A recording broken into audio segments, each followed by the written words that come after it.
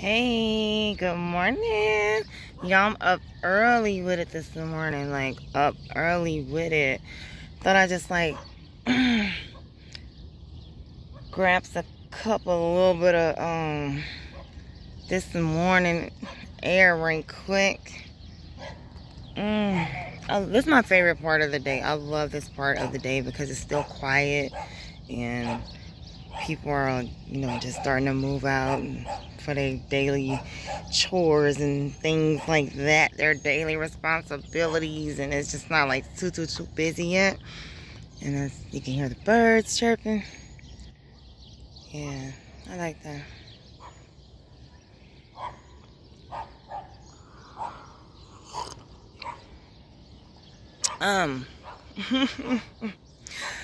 Oh lordy, I was reviewing the video on my daughter. She's so silly.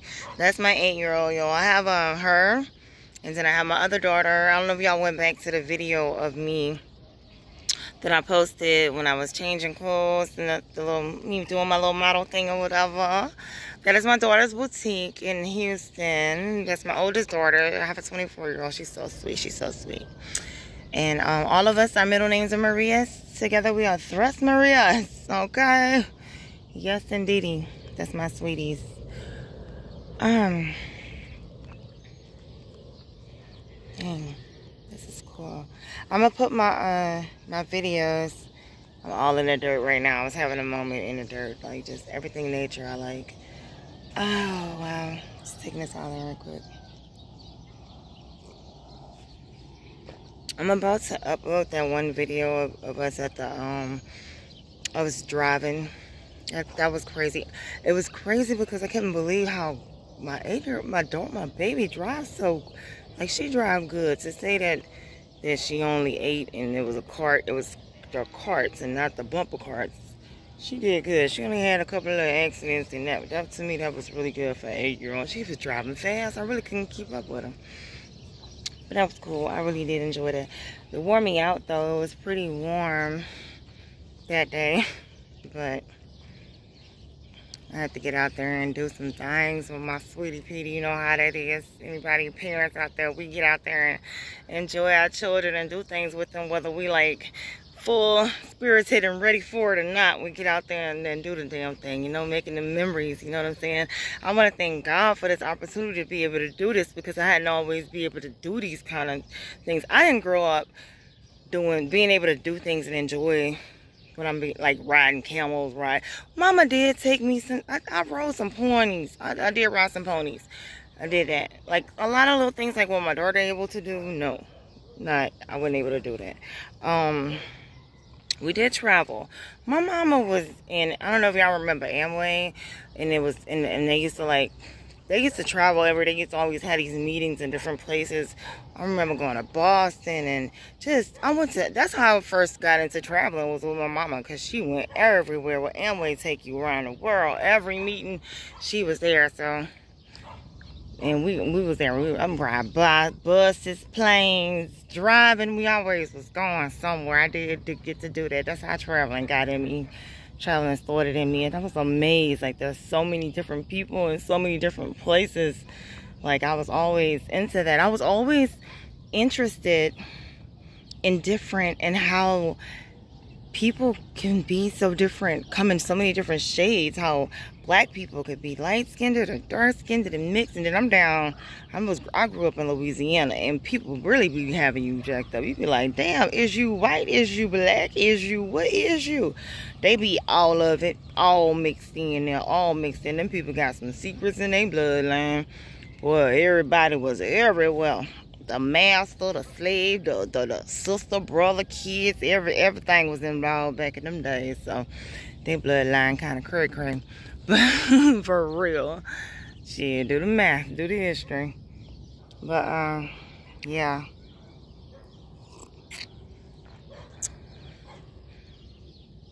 Yes. Oh my God, this is nice. See, I like to hear that too. I like to hear the roosters crowing in the morning. Yeah. What y'all do when y'all get up in the morning? What are some of the things that y'all like to do when you first get up in the morning to kind of start your day off? share some of that with me. Yeah, that's what I like to do. Just like start off with like stop, because when I first wake up, I'll be like, I need to do this. My brain be like, and then I'm like, hey, hold the hell up. I'm about to stop. I'm about to like, let me just wait. Especially when I'm not on a schedule at this moment. I don't get back on schedule till August, and when that time comes, I worry about that then. But as of right now, I'm just living and just chilling and just relaxing. So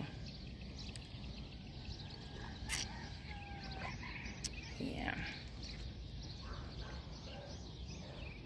this is life in Tijuana. Like I say, right now I'm just living everyday daily life, chilling, regular everyday. I feel safe. I feel good. I feel great waking up here. I'm good. And like I said, right now I'm getting established. This is where I want my permanent home and business to be. Yep, I did say that. Right here in Tijuana. I will be established right here. And then from here, I will travel on and have other spots and places. And August, I have planned for, did I say Acapulco or Cancun? One of them, I'm going down to the other side of Mexico. I don't know if it's going to be a drive yet. I'm going to try to see. It's more than likely it's going to be a drive because of my passport situation right now. I don't know if it was stolen or lost. You remember when I made that video about my bag getting stolen or lost or something? I don't know what happened. I don't want to say it was stolen when I don't know for sure. But my passport was in there and I have to redo that. I only have a card, the passport card. Now, if you get the passport card, you're only allowed international, you got to stay on the ground, basically. It's only a few places that you can't fly to, and Mexico ain't one of them. And in and out through Mexico, I won't be able to do that. So I'll be on the ground. That'll be a while. I think it might be a 2-day drive, two and a half or something, where I'm planning on going to. But it's all good because the scenery and everything and the people I'm going to be with, it's going to be real chill. So that's going to be really, I love road trips like that. I'm not the greatest one to take on a road trip. Like, if you plan on having party people in the passenger seat, you know, I'm going to party with you for a little bit. But, baby, once everything starts soaking in and getting to me as we traveling, baby, that feels so good. And the breeze, I probably got my window down. I'm going to sleep on your ass, straight up. Yes, I'm going to sleep. Oh, man, I just had a thought of, I also lost my mother's urn, or that was stolen, whatever, in that bag, along with my passport. So my mama, she made it to Tijuana. It was a little urn too, like the little small one, because we got the big one at my sister's house, so I can get more of her.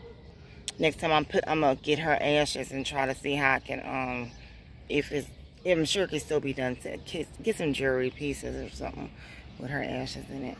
But somebody somewhere, whenever they got that urn, they probably busted up thinking there was some dope in there or something. I know you feel doomed now because it was nothing but my mama ashes. No. But I miss her. So I feel like her spirit is definitely with me. I brought her all the way to Tijuana, and then she made it across the border, and then I lost her. I love her so much, though. I miss my mama. I'm not ready to get all that open just yet. But like I said, if you did catch me on my old videos, all my videos were sit down, talk downs, and they was deep. I mean, they was troubling. I talked about the little one. That's why me and her are so tight. Like, when my baby was born, it was nothing but me and her in the hospital. Me, her, and the doctors. The doctor was like, is anybody coming? I'm like, nope. It's just me and you. It was just me, the doctors, and the nurses. It was just me. I drove my own self to the hospital. It was just me and her. But we'll talk. We'll talk more. You know what I'm saying? Like I said, as time goes on and different things, because I'm going through a lot of healing. It's been 2 years since I lost my mother, and it was drastic to me. I've always been tight with my mom. I'm the baby, and that shit's hurt me over. I almost died when I was mourning for my mother. Somebody laced me. and that was K2. I should be dead. I was in a like an institute twice to try to heal and cleanse from that. That shit killed me. I died. I did die and recover from all that. So right now I'm healing. But I know that through the things that I've been through and through my life and through this YouTube, because it will turn a turn for that. I know that there's at least 1 to 2 or 3 people that's going to be able to relate, and that's going to be able to heal, and that's going to be able to grow, and that's going to be able to continue to go on in their lives because of my story. But I, like I said, I'm still healing. I'm still in the healing process, so y'all give me some time, because I ain't trying to like pass on no hurt or no pain or nothing like that to nobody else. Nothing but straight healing. So let me get my healing first, and then we'll be getting into some of those talks. But I'm about to make my way back. It's time for another cup of coffee, and then I told y'all my internet so old school. You know what? I'm seeing these feet prints. Look like a chicken foot. No. It's weird. Okay, I'm tripping. I must... Y'all see that? What the hell is it? What is in Prince Park though? Am I tripping?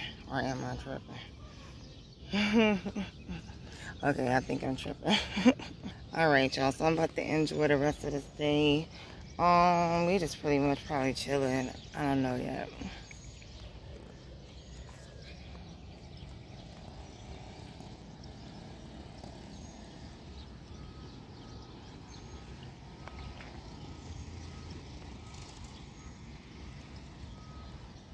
I'm gonna get some of these videos uploaded, y'all. This is like my family time right now. So y'all enjoy these upcoming summer videos. It's gonna be mostly family because my little one is down here with me and TJ, and we just doing like a lot of little family stuff.